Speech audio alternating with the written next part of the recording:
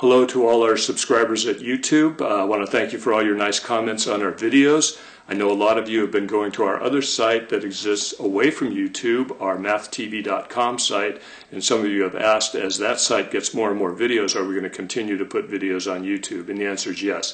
We're going to continue to put videos on YouTube no matter what we do with the MathTV.com site. So keep coming back to YouTube and you'll see more and more videos.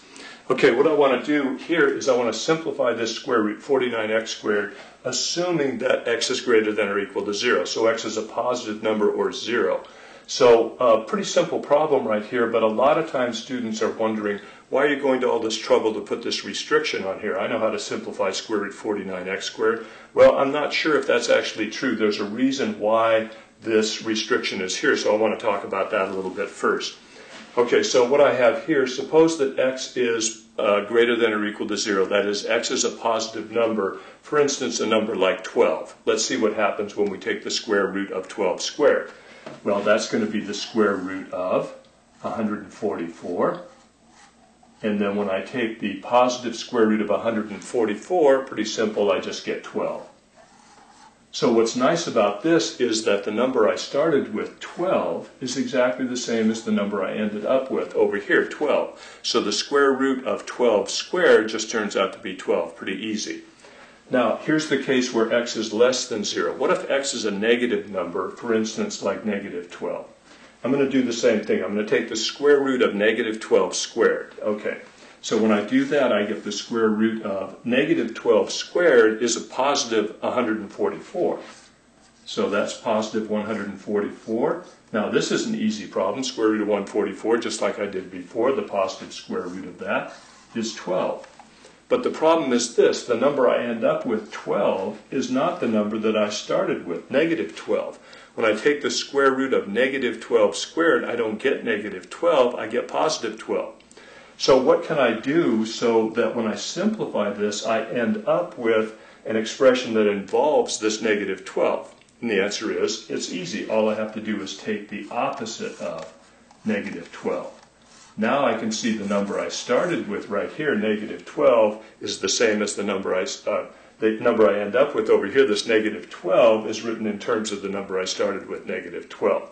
So the square root of negative 12 squared turns out to be the opposite of negative 12, which is positive 12. Okay, so I want to summarize this with a little definition now. Suppose that x can be any real number, positive or negative. How can I write the square root of x squared? Well, I'm going to say this. The square root of x squared is going to be just x itself if x is greater than or equal to 0. So when x is a positive number, the square root of x squared just comes out to be x, just like we did over here with the square root of 12 squared.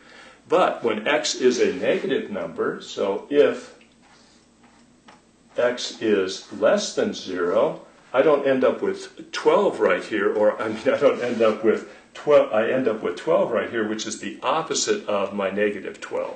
So when x is a negative number, the square root of x squared isn't x, it's negative x. So the square root of x squared, when x is a negative number, turns out to be the opposite of x. Now here's the thing you have to understand. The way this definition is written right here, this expression, definitely a positive number. The opposite of x is a positive number, the way this is written right here, because x itself is negative. So the x itself is negative, and this means I'm taking its opposite. And the opposite of a negative number is always positive. So one of the things you want to realize right away is that this is a positive number. So I want to ask you, with this definition right here, what other function does exactly the same thing? Okay, I'll tell you the answer. The answer is the absolute value function.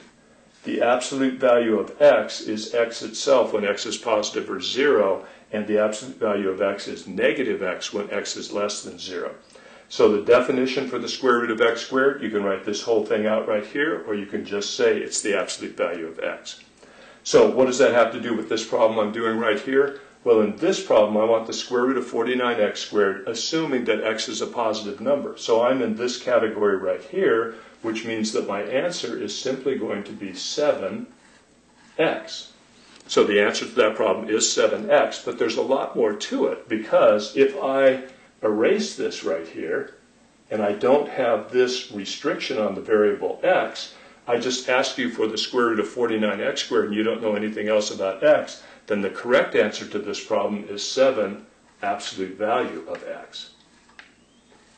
So a lot of times what we do when people are taking their first class in algebra, we just say, look, anytime there's a square root and you have a variable underneath, just assume it's a positive number. That way we don't have to worry about any of this stuff right here. And this can be a little confusing the first time you see it. So if you are confused by looking at this right here, that's okay. That's part of the process. It will get better the farther you go in algebra.